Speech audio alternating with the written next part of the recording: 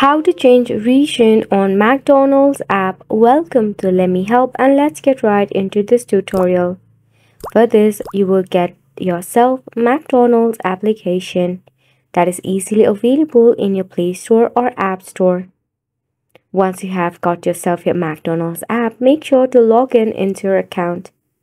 Now the first way to change your region on your McDonald's is to tapping on the option of offers. You can check the nearby offers in which it will ask you for the location. By that way, it will automatically change the location of it. If not, head on the settings of your McDonald's app. You will see an interface like this. Tap on the globe icon.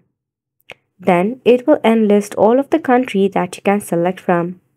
Choose the country that you prefer, or you can even search for the country by tapping on the search icon at the top. And just like that, you'll be able to change your region on McDonald's application.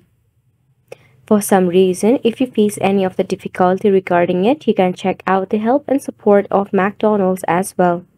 That wraps up the tutorial. Thank you so much for tuning in. We'll see you very soon.